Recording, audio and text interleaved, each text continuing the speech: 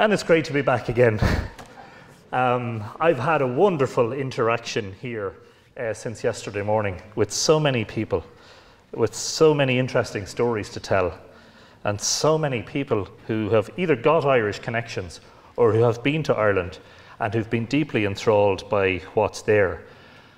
Well, that is how I feel every day of the week, and that grew significantly in intensity last summer. So today's talk is a little bit different to yesterday's for reasons that will become apparent. So let's get straight to action. So a little bit about Dronehenge, the bend of the Boyne. It's famous mainly because of Newgrange and Nowth, which are two of three very large chambered cairns, dated to a little bit before 5 millennia ago. In the case of Nowth, 3300 BC, and in the case of Newgrange, 3100 BC. Now, the bend of the Boyne was afforded World Heritage status by UNESCO in 1993, and that was actually on account of the megalithic art, because this small area, which encompasses about 5 square kilometres, contains a quarter of all of the known megalithic art in Western Europe, which is where most of the megalithic sites similar to these are located. And so in the old maps, and we were talking yesterday about the lettering convention, you know, the antiquarian archaeologists began labeling things with letters, which is a very dull and boring way to do things. And so over the years, and especially since the designation, Dronehenge has been studied intensely. So 50 years ago or so, just over 50 years ago, if you were there in 1960, there wasn't too much interest apart from the locals. But in the 1960s, the excavations of Newgrange and Nowth began. And so slowly over the next couple of decades, the age of these sites and the true enormity of what was there was revealed. And so the maps kind of get more complex over time. This is a map I did in 2012, and several features that weren't on the older maps have been added. For instance, you know, these linear sacred routeways or whatever they might be. There are more, I mean, the ponds down on the floodplain of the Boyne and up here are believed to be possibly man-made ritual ponds from some unknown date, but possibly way back in the Neolithic. And so all of the time, our knowledge of what's there has been increasing. In 2010, a significant report was published by the Instar group, and that was called the Boyne Valley Landscapes Project. And that, using remote sensing techniques, discovered a whole load of stuff hidden in the landscape that either hadn't been seen before or hadn't been thought to have been anything of archaeological significance. And so the main project leader on this is an archaeologist attached to University College Dublin called Steve Davis, not the snooker player. And Steve tells me that, because I needed to know this for something I was writing, in that small area, so we're talking about this promontory of land around which the Boyne loops, which we discussed yesterday, there are 132 prehistoric monuments in that small area. Now that kind of summarises Ireland very neatly, because Ireland is like a carpet, a whole mosaic of archaeology. You can't walk very far in Ireland without encountering something ancient, a ring fort, a standing stone, you know, a portal tomb, a cairn, a mound. And you don't know whether it dates to 50 years ago, 500 years ago, or 5,000 years ago. So anyway, this is one of the fields close to Newgrange. And so quite a number of the fields in the area, so people should maybe understand this. The World Heritage Site, the majority of the land in that site is privately owned farmland. So the field in which Sheedenbroga or Newgrange is located is state-owned. The field in which Nowth is located is state-owned, and the field in which Dowth is located is state-owned. Almost everything else is on private farmland. So this is one of the large fields close to Newgrange. And as you can see, there's nothing to see here, right? So let's just move along, yeah? Except for in the Instar report, which, as I say, revealed blips and small things that you or I, the non-experts, would just sort of gloss over and say, no, there's nothing, there doesn't seem to be anything there. So in this image, your attention is probably drawn to this structure on the right. So this is an embanked henge. It's labeled Site P, which I think is really funny because it looks like a Q. And actually, on the old maps, was originally designated Site O. And then some archaeologists realized you can't label rings with O's because they just look like more rings. But on the left-hand side of this image, there is a blip, let's call it, a little rise in the LiDAR imagery.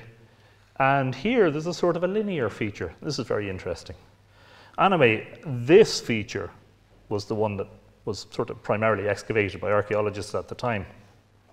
So a few years ago, as a photographer and researcher of the sites, having spent a long, long time in the Boyne Valley, I realized, because several friends had done so, that I was going to need to get one of these, because when you get one of those, everything that's monumental in scale suddenly looks different, and you get these terrific views over the landscape. Views like this, for instance. So that is the aforementioned Site P, the embanked henge, and the field that we initially discussed, which has no obvious archaeology in it. Let's move along. And I realized, of course, as I've known for years, that if you take an image of, and this is a very sort of subtle feature. I mean, when you're standing in the middle of it, you don't get the sense of huge banks surrounding you. It's very subtle in the landscape, you know. Well, it's in a plough zone. You know, years ago there was ploughing activity. You might also note that there's an extra sort of feature on the eastern end of it, like an annex of sorts. Anyway, we will come back to Site P. And so I noticed that that linear feature that had been identified in the LiDAR under certain lighting conditions from the air was actually visible in the aerial photography. The wonderful thing about LiDAR, which is a very precise way of imaging the landscape, is afterwards with the software on the computer, you can create artificial lighting and light the features from any direction and any angle, which you cannot do with sunlight because the sun will only follow a certain range of azimuths on its rising and setting.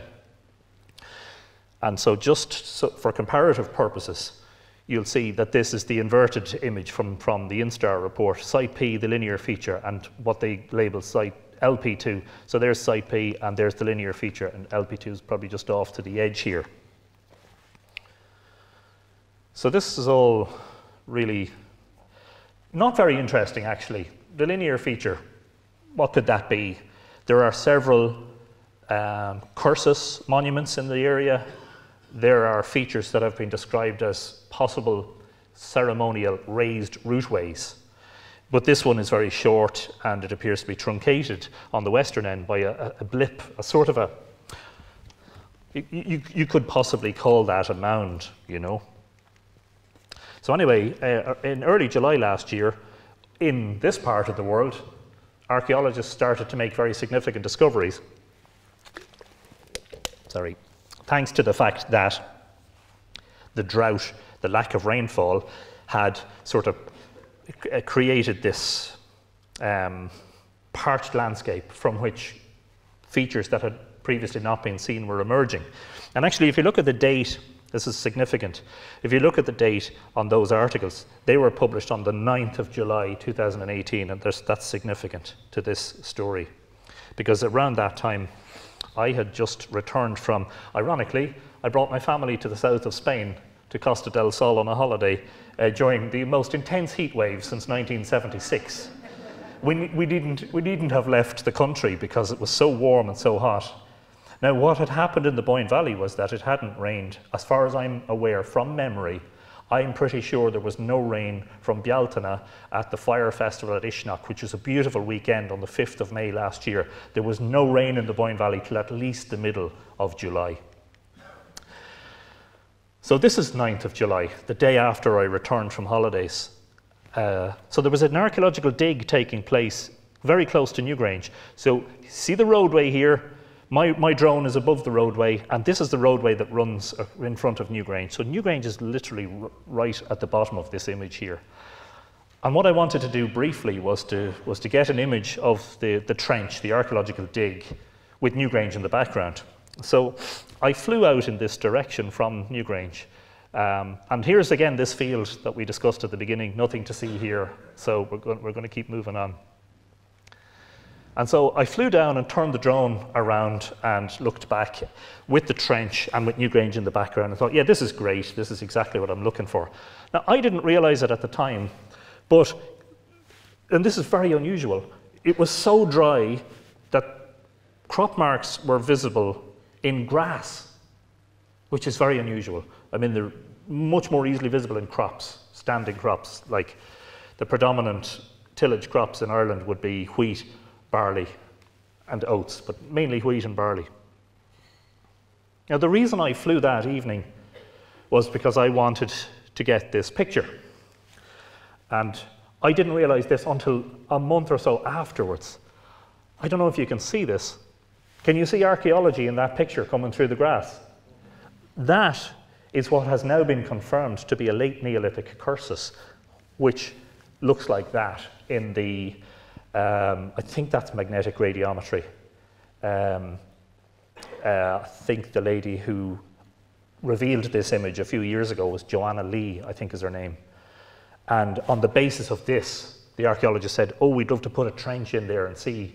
Because they didn't know whether it was a Neolithic cursus or a 18th or 19th century garden feature. Because in 1699, Charles Campbell had come along after the Battle of the Boyne, a Scottish Protestant, and had acquired the land in the area and had built Newgrange House, which, by the way, was just located on the western end of this. Now, that image is turned, so the east is to the bottom of this image and the west is to the top. So up here somewhere, Campbell built Newgrange House. And so, based on the Instar, what they had seen in the LiDAR here in this field, which is another field down from the excavation that took place last year, they had found this, and they had done the magnetic radiometry, which is carried out by Kevin Barton. And they revealed what they thought at the time was a passage tomb in the center of what appeared to be a henge. And so I got very excited by that. This was, you know, the Instar report was a very comprehensive report of about 200 pages. And so I produced a blog post about it saying how they'd found the first passage tomb in the Boyne Valley in decades. And this gathered significant interest in the media. There was quite a hoo-ha about it because they thought this was quite interesting. Now, we will come back to this. But on the same evening, on the 9th of July, I only flew very briefly.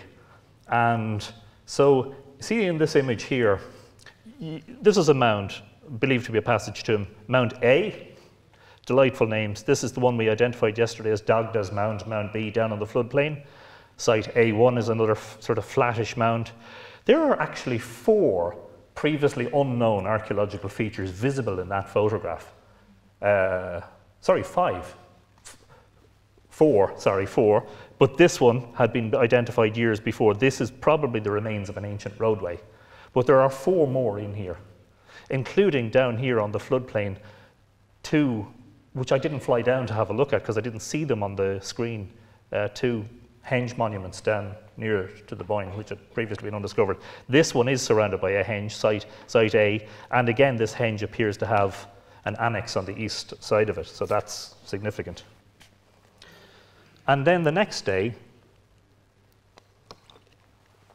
Discovery Day.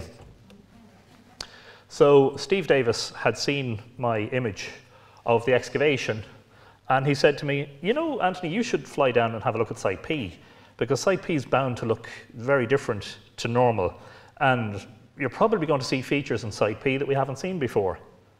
So the next day at work, all day long, and I can't explain it, I had this tremendous urge to go back out flying. It was like I need to go back out. I knew there was something that I needed to do. I hadn't flown enough the previous day.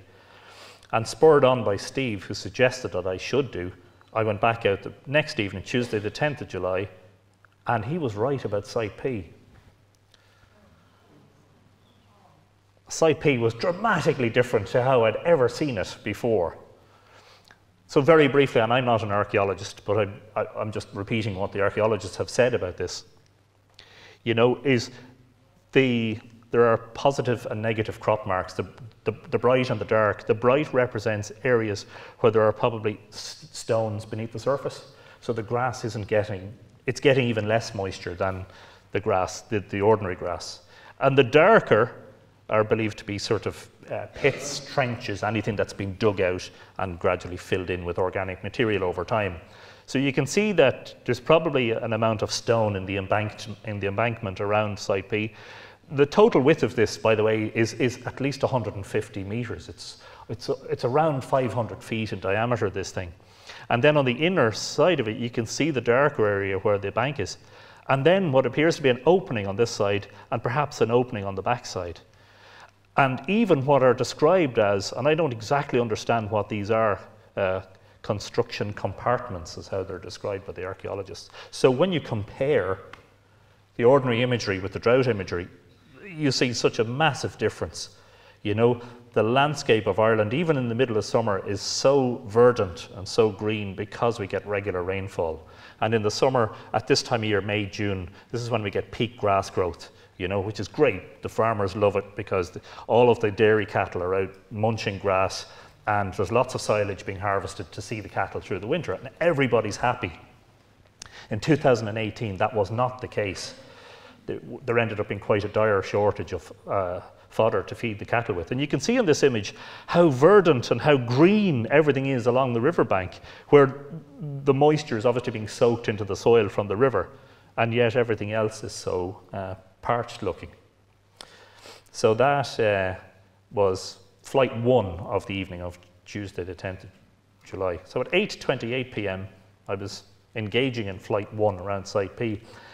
You may see something in the top right-hand side of that image. I did not see that at the time at 8:28 p.m. So I'm flying a drone that basically, if any of you have flown a drone, what a lot of people do is they attach a mobile phone or a tablet where you're getting basically a live feed from the camera on the drone. And so I was using my phone, which is only this size. And so in the low sun, I may perhaps not seeing the sort of detail that somebody might have seen if they were using a larger tablet. So I did not see this feature in the top right at that time. I then turned back towards the east, looking back at some of the other features. Now, again, there are several likely previously undiscovered, unrevealed monuments in this. This one to the lower left is interesting because it's quite circular, and again, because it's a bright mark, it would suggest, and it's only a suggestion, and of course we can't confirm this until at some point more investigation is done, that is likely to be a destroyed or denuded cairn. There's likely to be stone under there, and because it's circular, you imagine that maybe it's a destroyed mound, you know. And then I even flew up to Sheedenbroga or Newgrange itself, and you can probably see that in the 1980s, the great Bronze Age pit circle, which is on the southeastern side of Newgrange, the excavated pits became visible in the grass. And not only that, you can probably see where the drainage pipes were put in during the excavations, probably put in the 1970s, actually became visible in the grass. 8:44 p.m. What happens when you're flying the drone? It starts going beep, beep, beep. So now that's 35%. At 30%, the DJI Phantom 3 Advanced, which is the drone that I own, starts to beep at you. The sensible way to fly a drone is you constantly keep an eye on the battery level. Because if the battery runs down, the thing falls out of the sky, smashes to the ground, and it's game over. So at 40%, you're really keeping it close enough that you can get it back to you quickly and easily. And at 30%, you have to land it. Some people fly it down to 20 and 15%. I don't do anything reckless like that. So this is what I see on the screen. This is actually a screenshot taken on the night, because I just realized, just in case there was some sort of a failure, I should get some record of what was going on that night. Anyway, luckily, I keep some spares. And I had seen these wonderful pictures of Site P, and something said to me, no, you need to go back down there again and do more. So I did. Flight 2, I sent the drone up again and immediately sent it back down towards Site P. But on my way down to Site P, I saw this. 8:47 p.m., Tuesday the 10th of July 2018 is a moment I will never forget. I saw this circular thing in the field west of Site P, the one that we keep saying is of absolutely no archaeological interest. And I let out an exclamation. Now that's as best I can recollect what I said. It may have been something else. But my distinct memory is seeing it, snapping the shutter buttons on the side of the controller. So I'm immediately clicking as I'm flying towards it. And I shout, what the hell is that? My friend Ken Williams, who's also a photographer, had arrived as I was flying on my first flight. And he said, oh, you're flying, I'll take my drone out and I'll fly. So he was in the air at this stage. And when I said, what the hell is that? He came rushing over to me. And so I'll show you the sequence of images. This is the sequence of images as they were extracted from the card on the drone. So this is discovery image. This is the first time I actually saw it. And as we saw on the first flight, it was actually in some of the images, but I hadn't seen it. And you can see in this progression of the first 3 images, I'm getting closer to it. I'm snapping happily away as I'm getting closer to it. On the 4th image, what's happened there is Ken has come right up beside me to look at my screen. And because the 2 controllers are radio transmitters, they caused interference with each other. His screen went blank and my screen went blank. And he couldn't see anything. And so he had to move away, and he moved away. And he said, what are you seeing? And I said, there's a giant ring in the field west of Site P. So he separated a little bit, but I still couldn't see anything. I said, you need to go further away. And so he moved further away, and when he did, I started to see an image. What had happened was that the drone had spun 180 degrees and was now facing the opposite direction, and that's what that image is about. It took me a moment to regain control of the craft, and then you can see a further progression where I'm getting closer and closer to it, you know? And within moments of that happening, Ken is flying his drone down and he's saying, wow, you know? He's like me, can't believe what he's seeing on the screen. So,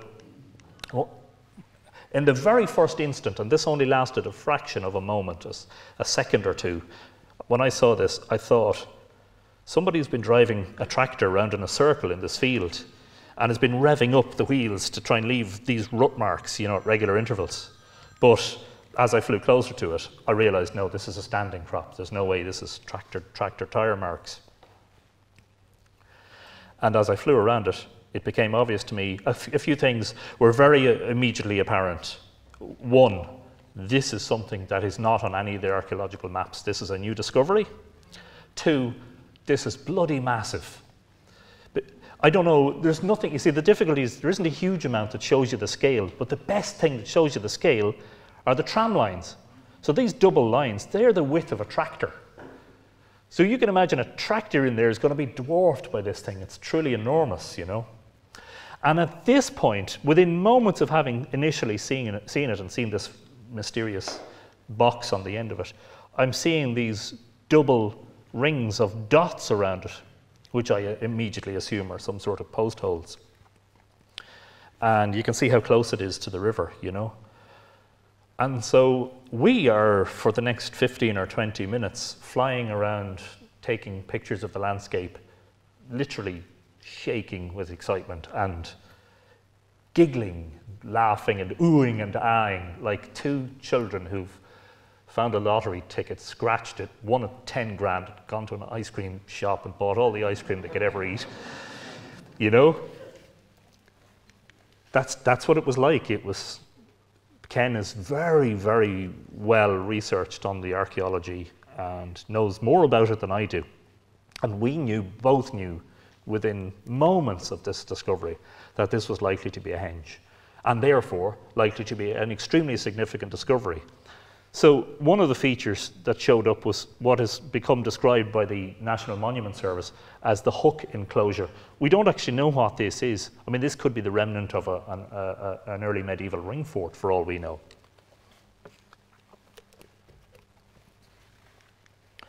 And this gives you the proximity to Sheedenbroga or Newgrange.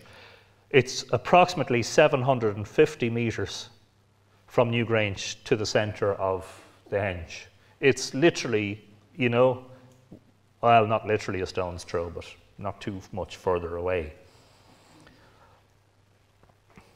And then site P in the background. So they're actually quite similar in dimensions, but not just in dimensions, but in design as well, because you might have noticed that what we call Dronehenge has this extra crescent-shaped annex on the eastern side of it, as does site P and as does site A, which we showed in one of the earlier slides. So one of the first things that we did when we landed was he called an archaeologist friend of his, and I called an archaeologist friend of mine who was Steve Davis. And Steve answered, he says, hello. I said, Steve, are you online? Can you receive pictures? He said, yeah, I'm going to send you something on Facebook Messenger. We've made a fairly significant discovery here in the Boyne Valley. And he says, oh, okay, send it on. So I sent him on a couple of screen grabs, you know, and he comes back on the phone a couple of minutes later, and he's basically saying, yeah, that's truly magnificent. That's extraordinary. And as the leading light in the Instar project, I think he was probably astonished. I'm maybe putting words into his mouth, but he was probably astonished that there was something like this there, where they had only seen this raised linear feature. And Ken's archaeologist friend was likewise saying, wow, this is an incredible discovery. So when I got home, well, after we finished the flight, we both decided we would go to my house, which was close by, to look at the images on the big screen, and then to talk further about the discovery and what we were going to do about it. And I emailed Geraldine Stout, who's doing the dig. So her dig is visible in this picture too, in this field here. This is all on Newgrange Farm, which again is privately owned. There's the farmhouse there, and all of this land is owned by Newgrange Farm. And so I emailed, I think I rang her actually, Geraldine, are you on email? Can you give me an email address that you can access right now? This is 10:30 at night. And she said, yeah. I said, I found a henge. She goes, yeah, go on. Geraldine has studied the embanked henges of the Boyne region, has written papers about them. And so her reply, which came just a few moments later, contained the longest version of the word wow that I've ever encountered.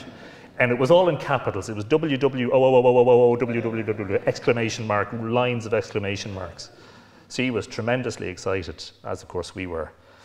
And so the field itself is very interesting, because this is not the only thing. Like Dronehenge has become famous, okay, worldwide, but it's not the only thing that's there. To its west is what we initially thought might have been a discovery, but then we realized, no, that's actually site LP2 from the Instar report. But I don't think what probably wasn't massively obvious from Instar was just the regularity of the segmented ditch feature around it. And this image doesn't perhaps show it. I think, oh, I have another image here. So, you know, in some of the images, it's much more obvious that there is a slight brightening of the circular area around the central feature, you know.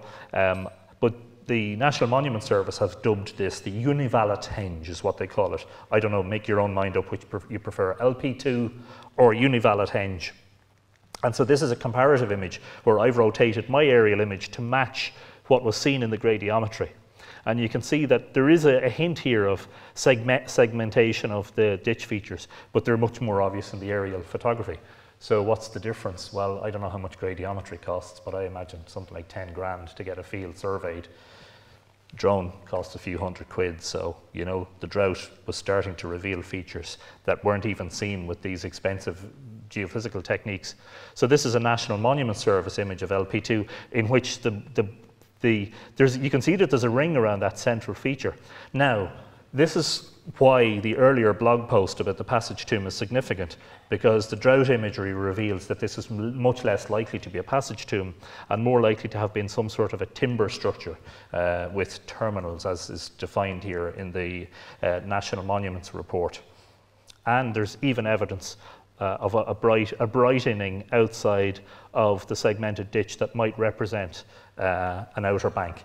Of course, when you dig out ditch features, the soil has to go somewhere, so you have to ask, where does it go? And we have a 3 in a row, fantastically.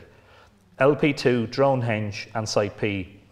Throwing in some comparisons, Thornborough, I'm thinking about Orion's belt configuration here. I know Thornborough are connected by avenues, and so this is quite different because you've actually 3 distinct types of monument, even though they're similar in scale.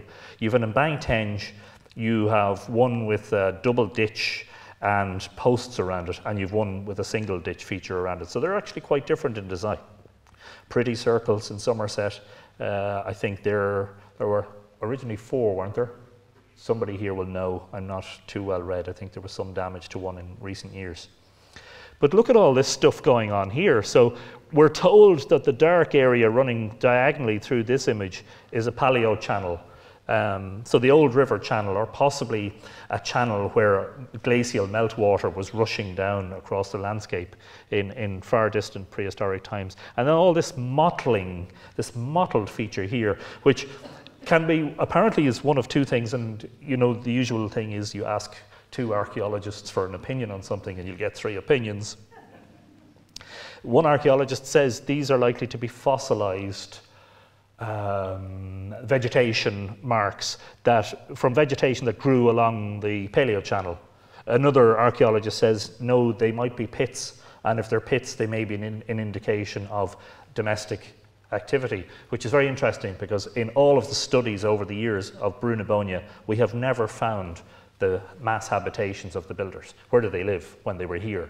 And so, apart from sporadic examples, isolated example at Knowth, for instance, an early Neolithic house foundation was found at Knowth, there's nothing to indicate where a large body of people might have lived, and of course a large body of people were definitely involved in the construction of these things.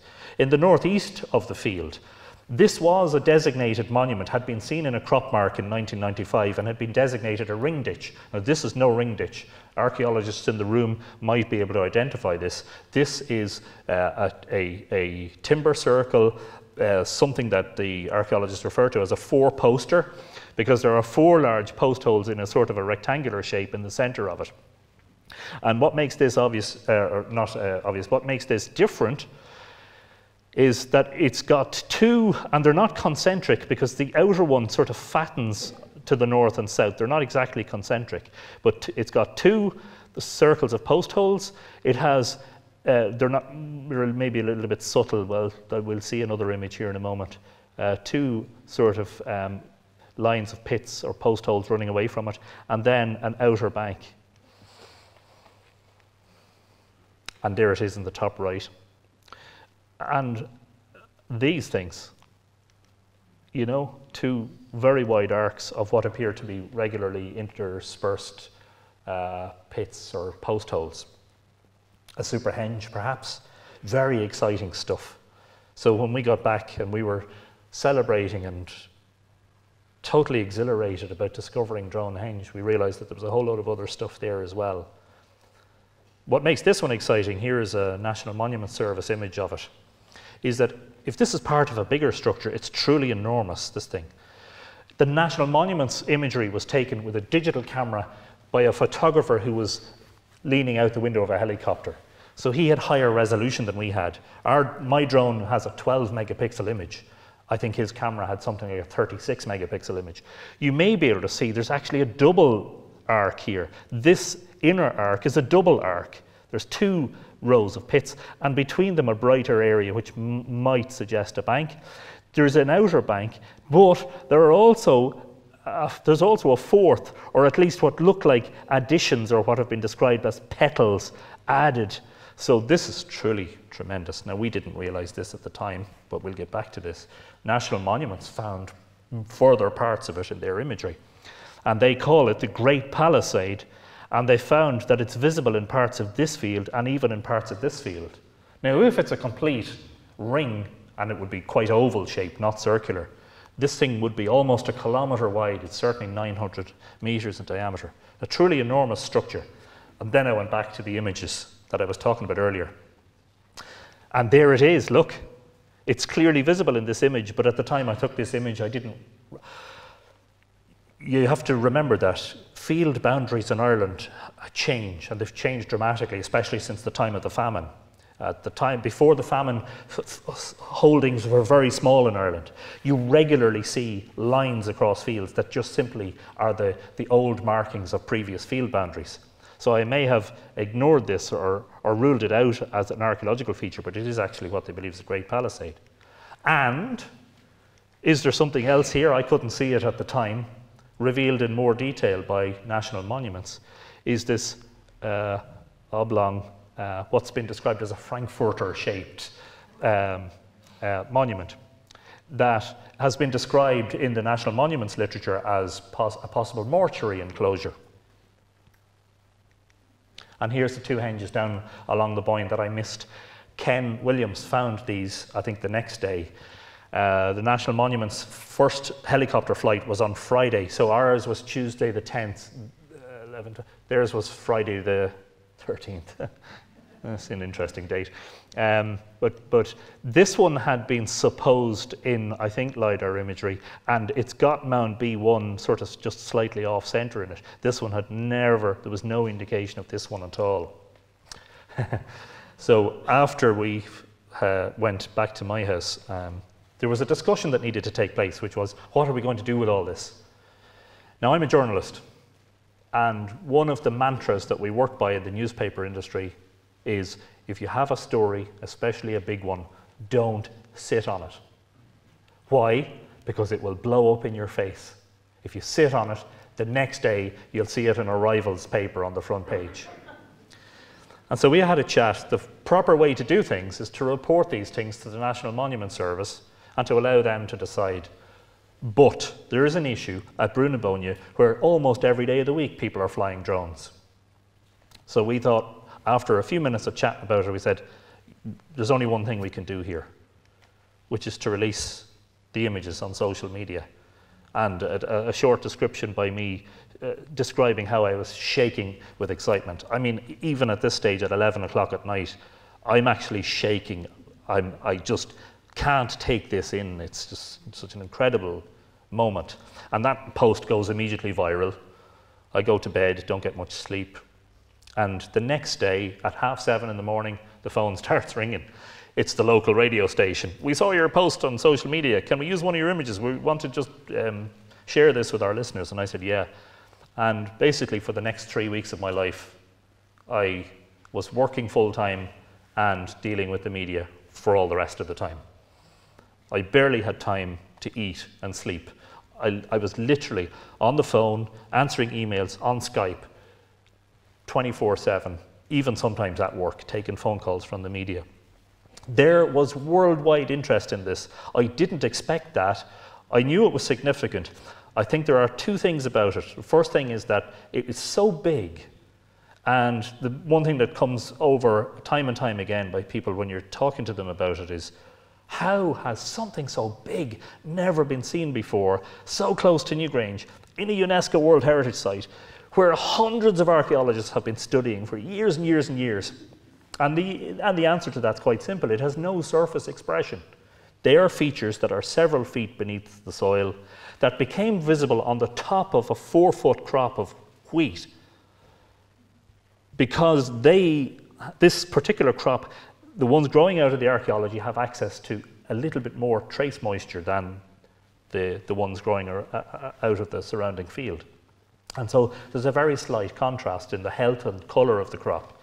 But from the air, it becomes quite dramatic. The farmer told me he had walked down the tram lines and he couldn't see any hint of it on the ground. And I really wasn't surprised by that, because it's probably very, very subtle on the ground. So it went all around the world, BBC, and then the American networks got it. And by Friday, by the day of the National Monuments helicopter, I wanted to go out and photograph them doing their survey. I hadn't got the time. I spent the whole day on Friday dealing with the media. Der Spiegel, they were one of the, you know, the media started calling it Dronehenge. I don't get a say in what it's called. The archaeologists were suggesting it might be called Site P1. I much prefer Dronehenge. So it was literally a mind-blowing few weeks, because the Stout dig, eventually the dates came back from that to say it was late Neolithic. And at nearby Douth Hall, a Georgian house that had been built in the late 18th century was found to have been built on top of a cluster of passage tombs. So all these revelations were coming together, and it made a fantastic week. La Repubblica in Italy, and oh yeah, well, sure, look, you get the picture.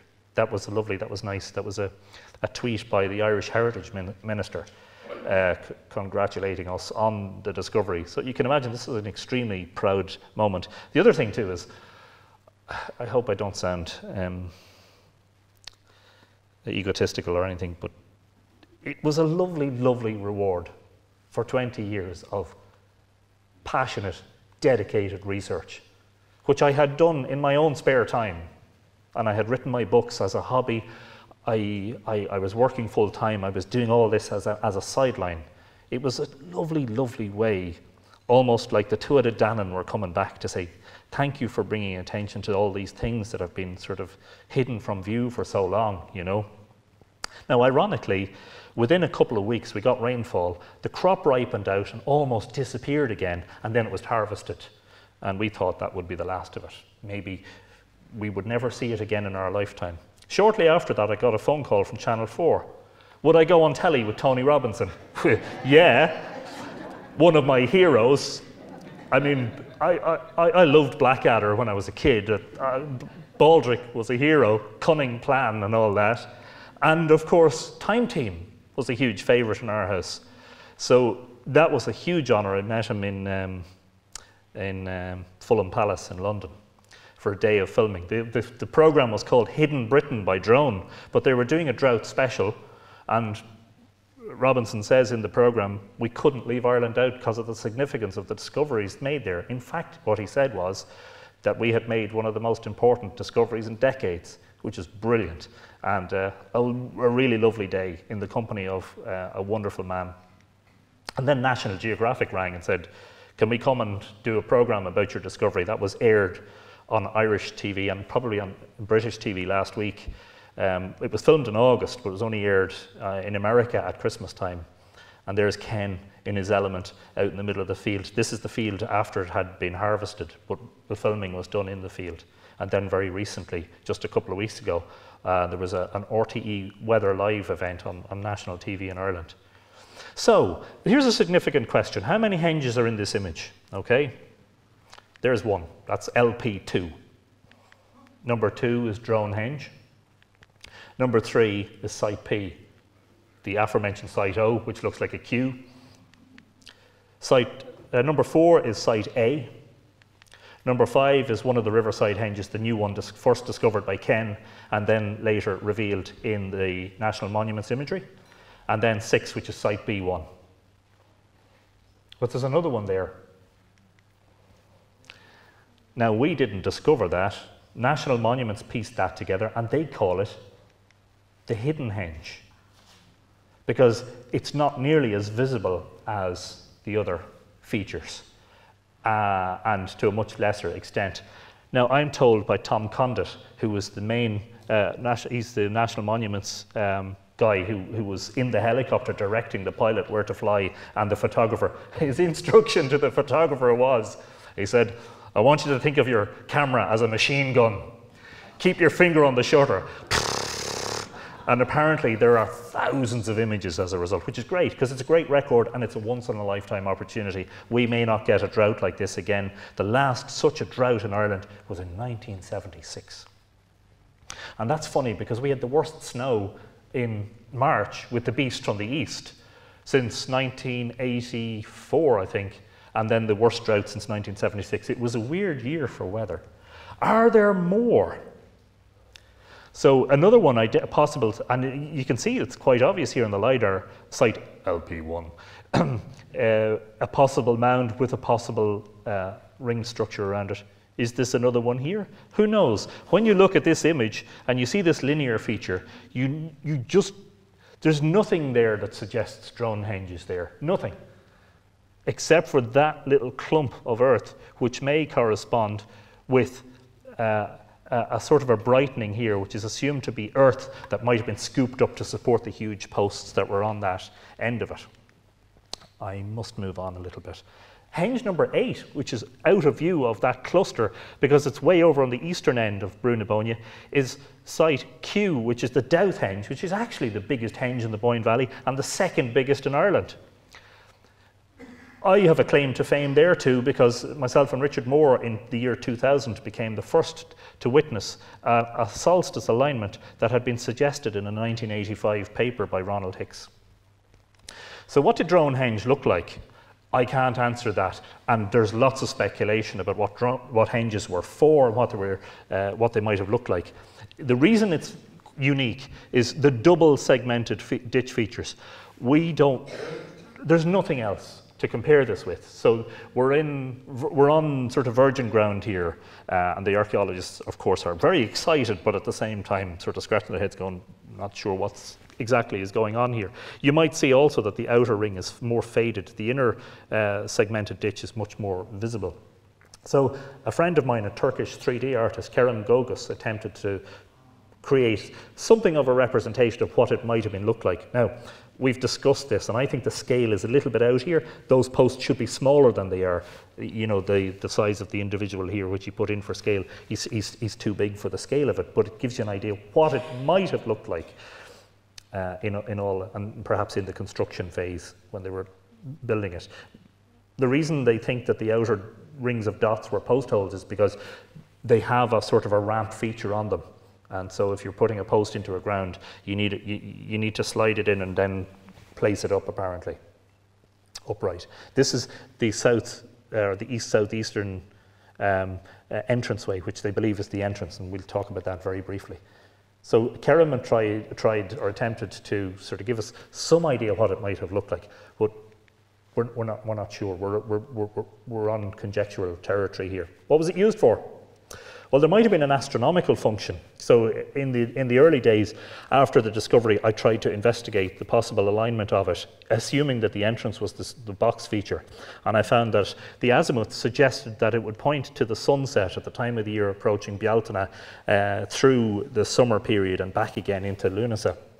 Now, that's been disputed by the archaeologists, who suggest we should actually be looking in the opposite direction. And if we're looking in the opposite direction, interestingly, we're looking at sunrise at Samhain and Imbolc, which bracket the winter solstice, which is the major festival associated with Newgrange, where it has the winter solstice alignment. The summer one would make sense for an agricultural, agrarian community. So Ronald Hicks suggests that a lot of the henges might have been Éanach sites. That's O-E-N-A-C-H, that's an Irish word. Gathering sites for festivities associated with particular times of the year, possibly the harvest, for instance. And also where there might have been trade and fairs and even activities, you know, sporting activities, etc., etc. They're also commemorative sites, commemorating somebody who has died. And so Hicks has done a lot of research on Éanach sites. A sports arena, that's an interesting idea. So in this colorized image, Tomás McCormick colored one of the images. I mean, can we imagine, for instance, that the outer rings of post holes are actually supporting tiered seating? And the embanked versions of these henges, when you sit up on the bank, you get the distinct impression of an amphitheatre, of an open air sort of, you know, wide space where a large gathering of people could have taken place. And that shouldn't at all surprise us. The contrast with the passage tombs, Newgrange, the contrast is at Newgrange, huge monument, tiny chamber, only fitting comfortably 10 or 12 people. Obviously not designed for huge gatherings, ceremonial gatherings. Henges, on the other hand, these huge enclosures, clearly designed for something much more, perhaps, inclusive. What does the mythology say? Well, this is interesting. In Tuchmarc Etain, which is a story connected with Newgrange, the wooing of Etain, I think there's a little clue here that might offer us some glimpse as to what they were for. Dagda, who I was talking about yesterday, the chief of the Tuatha De Danann, the sun god, who has encouraged his son Aengus Og to go to Sheedenbroga at Samhain to take possession of it from Elkmar. So I was discussing yesterday how there's a variance in the tales. Some tales say Dagda built it and was its first owner, and other tales say Elkmar was its first owner. Well, Dagda suggests to Aengus, you go and challenge Elkmar. Elkmar will be at Cnocksheed and Broga with no weapon but a fork of white hazel in his hand, which is a divining implement, by the way, and a symbol of kingship in ancient Ireland. He will be wearing a cloth with a gold brooch on it, and he will be watching the 350s of youths at play in the playing field. Wow, I thought, that's very interesting. Clearly, we're designed, I think, we're supposed to see Elkmar on the top of Newgrange, watching out over the large spaces in front of him. Now, this is a henge from Pomelta in Germany, where, now it's similar but dissimilar. I mean, you can see there are sort of segmented ditch features. At Pomelta, they found in the ditches that there were bones of humans that had been murdered, and they suggested the possibility that some human sacrifice took place there. I would hate to be able to hop in a time machine and go back to Brunebonia, to the late Neolithic, and find that that was the case here. I hope it was something a little bit more fun and less dangerous, shall we say. And so just to finish, and this is something I'm very grateful to Tom Condit for pointing this out. He gave a lecture on Wednesday night at Nowth about the discoveries. And he pointed this out, and it's a really interesting point that I want to just further draw a little bit of a conclusion from.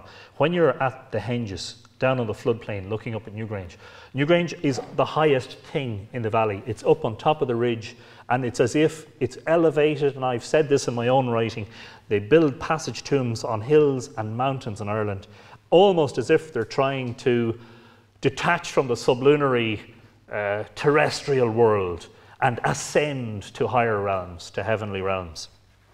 But look at Elkmar's view from Newgrange.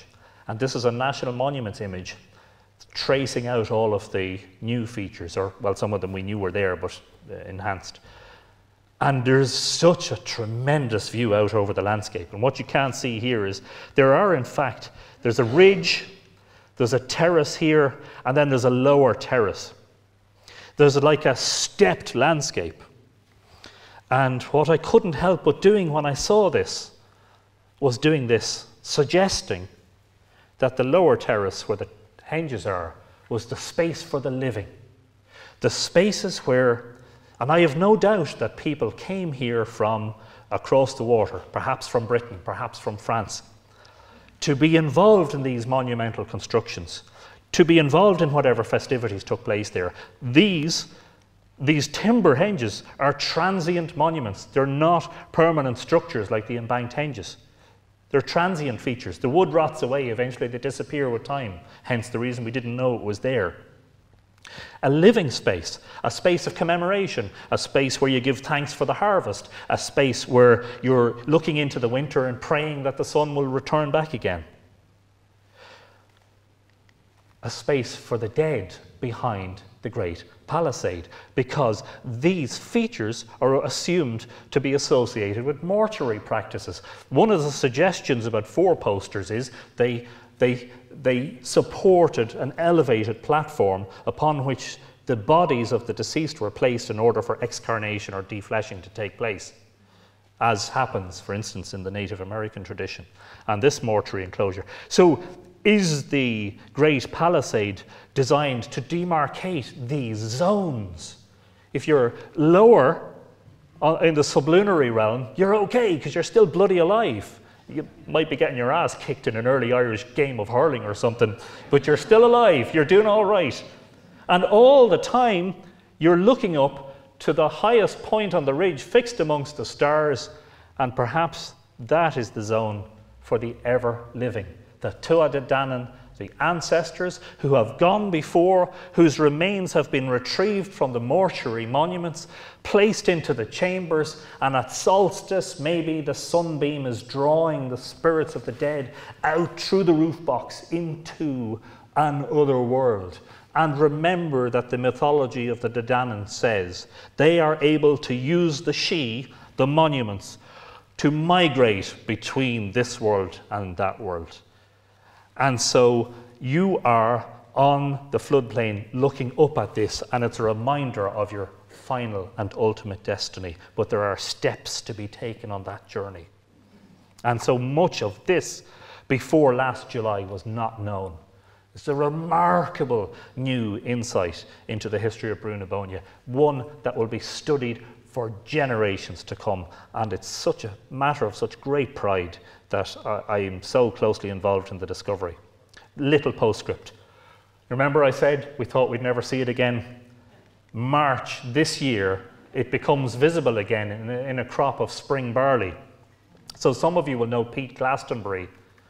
Pete Glastonbury had said to me, you know that that could become visible again in spring crops. Well, he was bloody right. He knows his stuff. And so just for a short time, and I don't know why, and I will talk to people, I'm writing a book about it at the moment, I will talk to people who are experts in agriculture who can say, what are the processes that led it to become visible this time? I assume there is still a moisture deficit. We haven't had the wettest winter ever. You know, it's been a dry winter in Ireland. So that soil moisture deficit that was there after the drought is perhaps still there. And so Dronehenge became visible again, as did the four-poster in quite interesting detail, as did site LP2. All in March and April of this year. The crop has ripened out since and the features have vanished. Will we see it again? Who knows? It could become visible this summer if there's a drought. Maybe it might become visible again next spring. We might not see it for another 30, 40, 50 years. It's a once in a lifetime thing, which is recorded in my blog posts about it. If you want to follow up on Dronehenge and anything else that I've spoken about this weekend, Mythical Ireland is the key, mythicalireland.com, and on Facebook, Instagram, YouTube especially, it's Mythical Ireland. And my books, I have a couple of them for sale here. I would be delighted to offload some of them into your hands. And just to say that in October, my publisher will be publishing the book about Dronehenge, and today's talk is sort of a precursor to what will be in that, and hopefully a lot more detail besides. I will leave you with the final image I took on that fateful evening. It was the snapshot as I came in to land the drone. And there's Ken flying his drone, and I've been approached by a local guy who's very interested in chatting about what we've been doing. And my son is actually sitting in the car here. And that is apart from the selfie at home, that's the only record I have of us. But I think it's a historic record nonetheless. And that, ladies and gentlemen, is Dronehenge. Thank you very much.